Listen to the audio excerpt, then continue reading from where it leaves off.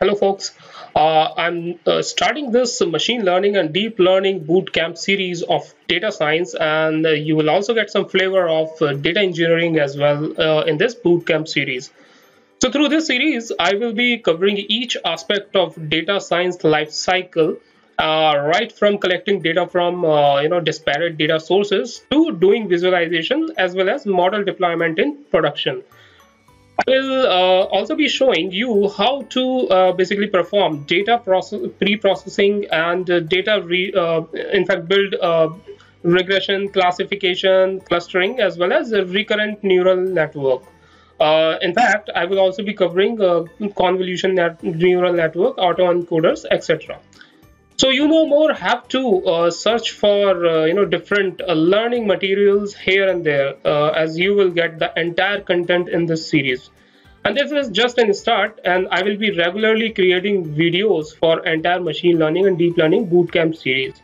And I will also be keep on updating this playlist, so don't miss subscribing to my channel as well as pressing bell icon to get regular updates when a new video is released.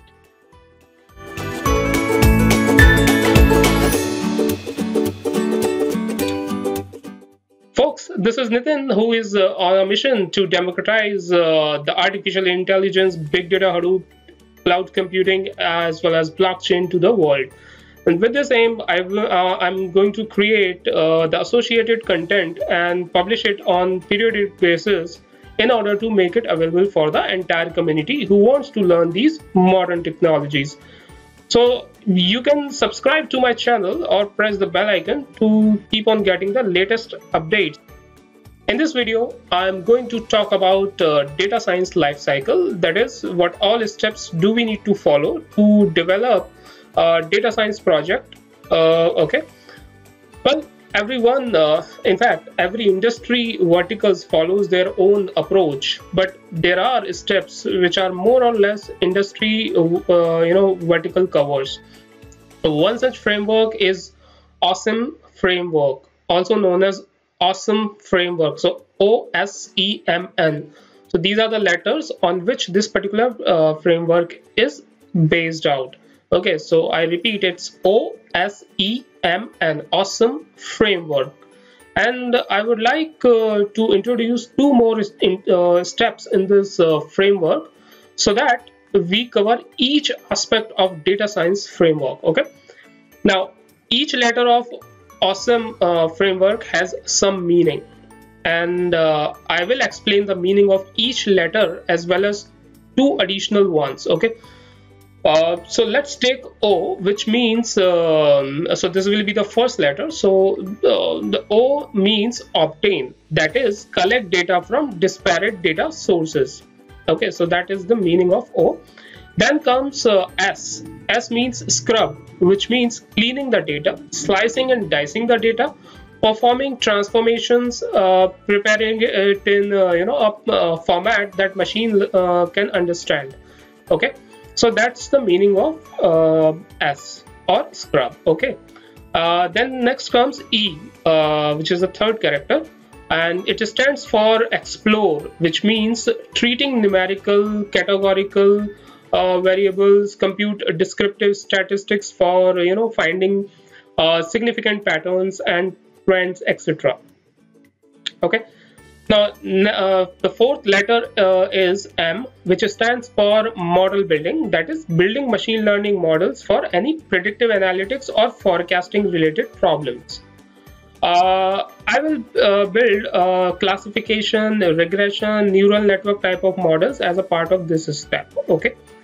And lastly, N stands for interpret, which refers to presentation of your data to a non-technical person, okay, or a layman.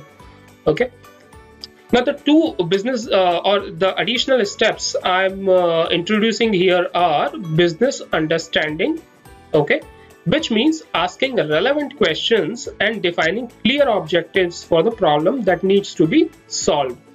And this will be the very first step in the data science project. Okay. And the other step which I'm going to introduce is feature engineering, which refers to identifying important features as well as constructing more meaningful features from these identified ones, okay, using raw data we have, right? So this step will come in between E and M, which is explore, okay, right? So explore and model building, okay.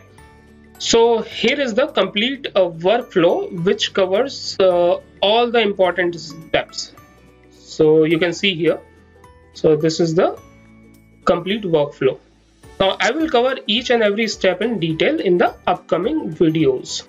Okay, and since I introduced two more steps okay, and the other one which was feature engineering. So I will call this framework as a ROSM framework. Instead of OSEMN, this will be ROSM framework. Okay, so folks, this is it for this video, and to conclude, I introduced OSEMN framework from the data science lifecycle perspective. Okay, and then I introduced two more steps and called this particular framework as ROSM framework. Okay, I also explained the meaning of each individual phase and what exactly each letter stands for.